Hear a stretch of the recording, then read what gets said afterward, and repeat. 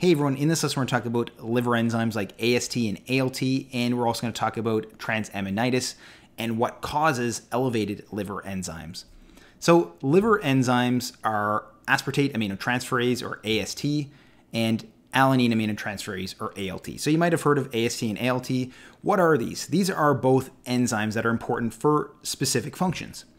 And what aspartate aminotransferase does is it takes the oxaloacetate, adds an amino group to it, and makes aspartate. So it can add an amino group to oxaloacetate to make aspartate. It can do the opposite as well. It could remove the amino group from the aspartate and form oxaloacetate. So it has reverse roles. And it's important in the malate aspartate shuttle. Now, with regards to alanine aminotransferase, it takes alanine and it can either remove the amino group from alanine to make pyruvate, or it can add the amino group to pyruvate to make alanine. So again, it can go in both directions, and it's important in the glucose-alanine cycle. So both of these are important with regards to these roles. Aspartate aminotransferase, again, is important in the malate aspartate shuttle. The alanine aminotransferase enzyme is important in the glucose-alanine cycle. So why are these called liver enzymes? Well, these are both enzymes that are located in the liver. So what can happen is if there's any damage or stress or inflammation that affects the liver, it can lead to damage to the hepatocytes in the liver, and the hepatocytes can essentially dump out AST and ALT into the blood where we can measure them.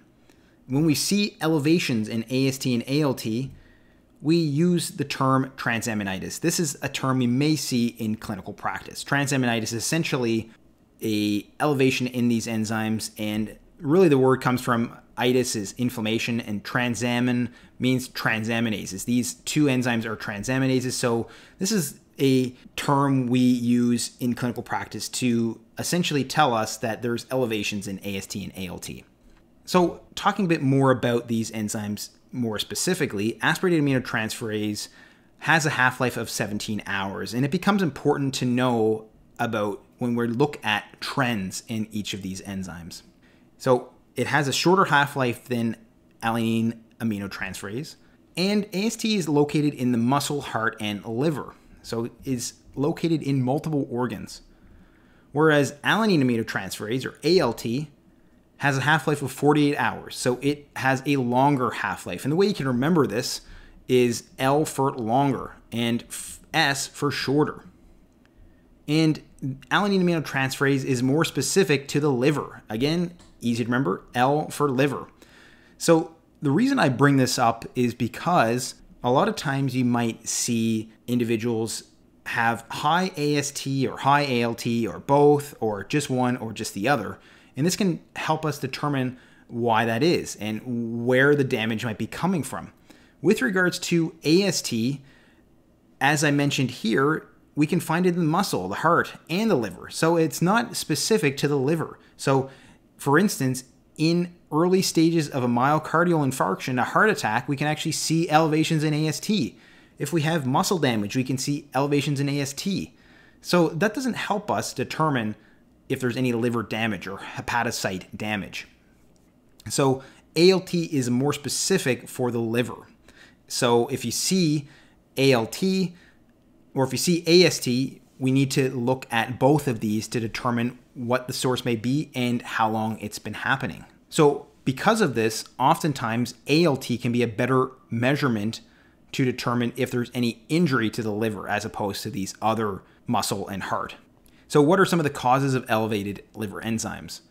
Viral hepatitis is one of the causes of elevated liver enzymes. We can think about viruses like hepatitis A, B, C, and E. We can think about EBV. We can think about CMV, so Epstein-Barr virus and cytomegalovirus. And the good thing about learning about the half-lives of each of these, AST and ALT, is that in viral hepatitis, in the early phase of viral hepatitis, we see AST being higher than ALT. But as time goes on, because AST has a shorter half-life, it begins to be degraded and removed from circulation.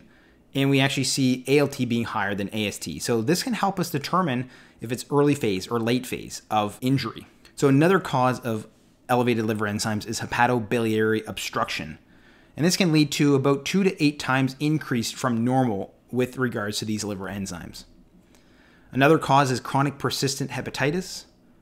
So it can lead to a moderate elevation, and oftentimes we see AST to ALT ratio being less than 1, which means there's more ALT than there is AST. Because this is chronic, there's going to be more ALT than AST because of that longer half-life with regards to ALT. Another cause of elevated liver enzymes is biliary cirrhosis. Normally we see AST and ALT being equal, and these enzymes can be about 4 times higher than normal. So those are some of the big causes I want to talk about in this lesson, but there's many other causes of elevated liver enzymes that I want to discuss as well. So one of those is non-alcoholic fatty liver disease, very common in the Western world. We can also see elevated liver enzymes in drugs, medications, and toxins, and those include ethanol, acetaminophen, herbal teas, and can be weight loss drugs and other medications and drugs we may not even think about. I'll talk more about this in another lesson. There's also autoimmune causes that can lead to damage to the liver and elevated liver enzymes. And this is autoimmune hepatitis, oftentimes leading to very, very high levels of liver enzymes. You can also see ischemia as well, like shock liver, Budd-Chiari, and infarction. All of these, again, lead to very high levels of liver enzymes, oftentimes in the thousands. Metabolic causes is also another category of causes that lead to elevated liver enzymes. And metabolic causes include Wilson's disease, where there's copper deposition in the liver leading to damage. And hemochromatosis is another example. So this leads to iron deposition in the liver, again leading to liver injury and damage. So with regards to causes of elevated liver enzymes, you want to think about it broadly. So you want to think about viruses, you want to think about obstruction, you want to think about a chronic persistent hepatitis, biliary cirrhosis, and you want to think about non-alcoholic fatty liver disease, drugs, medications, toxins. You want to think about autoimmune hepatitis, ischemic injury to the liver, and you also want to think about metabolic causes as well. So if you want to learn more about other liver conditions, please check out my gastroenterology playlist. And if you haven't already, please consider liking, subscribing, and clicking the notification bell to help support the channel and stay up to date on future lessons. And as always, thanks so much for watching, and I hope to see you next time.